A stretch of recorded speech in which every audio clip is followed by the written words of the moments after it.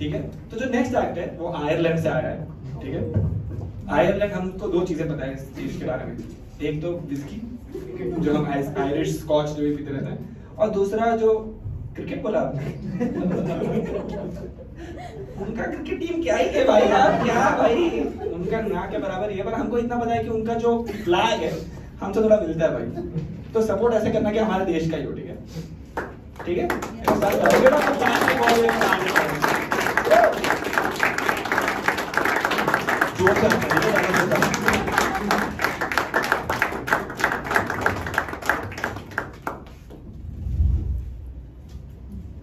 Namaste. मेरा नाम Patrick है। मैं आयरलैंड से हूँ। आप कैसे हो?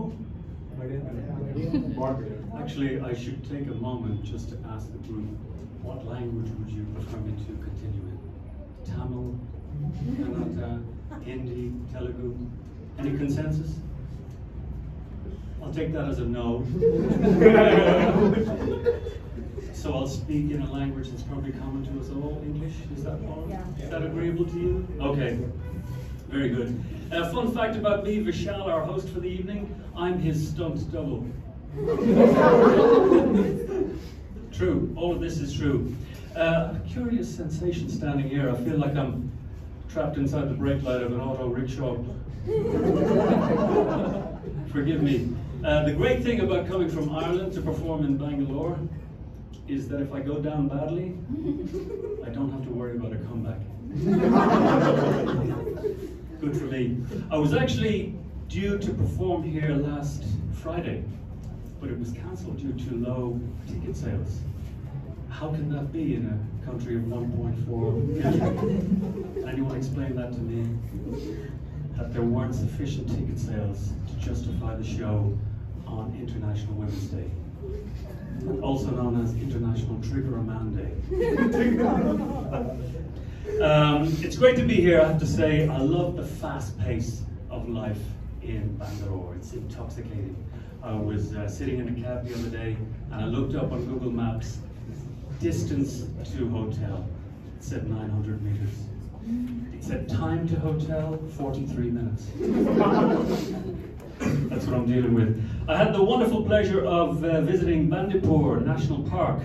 My colleague was telling me to look out for tigers. I did look out for tigers. But the only tiger I saw was two monkeys dressed up as a tiger. When I got off the safari bus, I saw them changing out of their costume. You're my natural constituency in this audience. I've lost everybody else. It's just you and I. This could become the comedy version of a lap dance. Or I perform just for you. And you put 100 rupees down my top. How does this crowd like that dynamic? Is there an appetite for that? Actually, if there is an appetite for smut and filth, I'm not your man. Think of me as the comedy version of scented candles. But no, it is good to be here. True story, I was in a clothing store the other day looking for a pair of trousers. And the gentleman asked me for my measurements. I said, 36 waist, 36 inside leg. He said, I can help you out on the waist. I can't help you out on the leg. And that's your fault. Your DNA. What's going on here? What's going on? You might ask, what am I doing here? Do I work for a tech firm and I'm over for a couple of days just to conduct a white glove inspection? No. No, I'm not. No, I'm not. Think of my presence here as reverse colonialism. Now, let me explain that to you. I'm from Ireland, as you know. I heard in Michelle's intro, whiskey. It's interesting to me the cultural cliches that we trade in. I've been reduced to a short. But I just mentioned earlier that you're shorter than me, so I won't go there. Where was I? Yes, reverse colonialism. In Ireland, our Prime Minister, ladies and gentlemen, Leo Varadkar. He's of Indian heritage. In Scotland, the first minister there is Hamza Yusuf. He's of Pakistani heritage. In Britain, as you know, Fishy Sunak. He is of Indian heritage. So I am here to challenge Narendra Das Modi in the upcoming elections. I'll be going under the slogan, the White Baba of Ganga. Look out for the posters, they'll be nationwide. And when I win, and I will win, my first priority is to solve the water crisis here in Karnataka. I'm going to go to, yes, thank you. So I'm going to stop taking 30-minute showers. I'm going to start taking 45-minute showers. I'm going to go to Cork on the day after I win, and I'm going to do a rain dance. And that's going to bring thunderous storms and flood this place. You'll be delighted with me. It's going to be wonderful. You don't know me, but I'd like to share some recent reviews of performances of mine. One reviewer, these are all available on Google, said, "In danger of becoming an icon." Second reviewer said, "Mostly arrogant, but occasional flashes of modesty." And a third reviewer said, "Unputdownable," which is normally reserved for books. But what happened on the night was, I was crowd surfed back to my seat. I'm fully expecting that to happen tonight. Fully expecting. But I got into comedy fairly recently for 3 reasons. Reason number 1, this centers around the Brandolini principle. You may be familiar with it. He's a software developer. But this principle states that the energy required to resist bullshit is greater than the energy required to produce it. Which is very handy when you're a comedian. The second reason I got into comedy was I found myself spending a lot of time looking at kitchen finishes on Pinterest. And then I realized I was an adult man with testosterone. And there's more to life. And the third reason I got into comedy, well, it's a bastion of free speech. It affords a man to say things that can't ordinarily be said. For example, I was at work today talking to a client, and I said, "Now listen, to accelerate AI, you've got to do 2 things.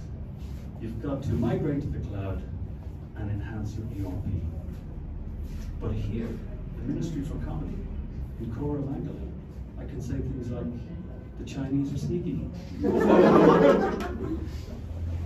Which you accept wholly and completely.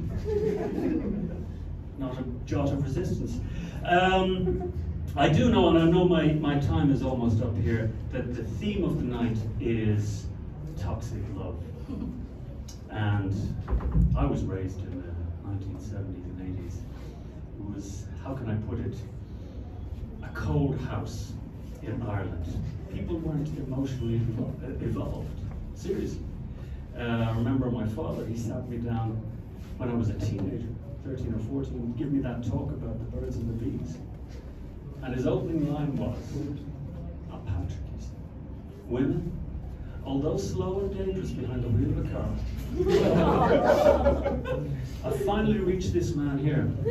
It's not that I've been misogynist, it's that I haven't been misogynist enough." He said to me, "Now Patrick, women, although slow and dangerous behind the wheel of a car, can still serve a purpose." I said that for comic effect. It had an effect, not necessarily comic. What I'm doing here is I'm conducting a social experiment. I'm digging myself into a deep hole, and by the 8th minute I'm going to rise phoenix-like. I'm going to carry back to the back. But no, it was how can I say, emotionally stunted the Irish back in the 1970s and 80s, not in touch with their feminine side. But I think for me, because I was raised in this environment, that Me Too movement, that was a cut off for me. I look back to a time prior to Me Too as a kind of golden age. This man's loving it. No, really. God be with the days when a man like me could roam the office floor with hands like an octopus. Those days are over. Those days are over. You've just experienced me. My time is up. You've just experienced me in the spoken word. I'm also available in the written word. I have a number of books available. My first is an autobiography. It's called Beyond the Cleavage. And in it, I set out what it's like to be objectified as a man. It's not pretty. Second book, it's more of a socio-political treatise. It's called The Sexual Case for Housing Reform. It's how the housing crisis impacts a person's intimate life.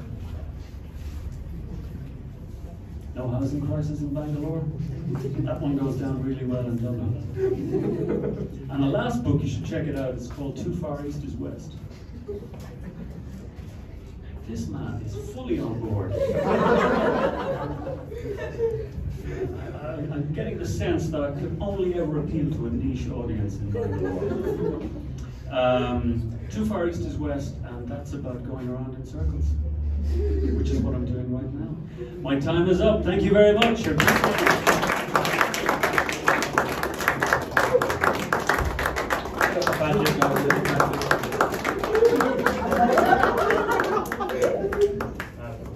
आपका नाम भी Simon है क्या? आप भी जा रहे हो? ओ, आप पैट्रिक को देखने आते क्या सिर्फ? Your Patrick's colleague? No. No? क्योंकि ये भी 2-3 दिन के लिए आए, ये भी 2-3 दिन के लिए आए, गुड़गांव से आए, टेक में ही होंगे। अरे ठीक है भाई, थैंक यू आप लोग सबने पैट्रिक को बैक नहीं चला दिया। अच्छा मंचों के लिए चले गए, सब हिंदी बच्चे हैं, ये हराएंगे।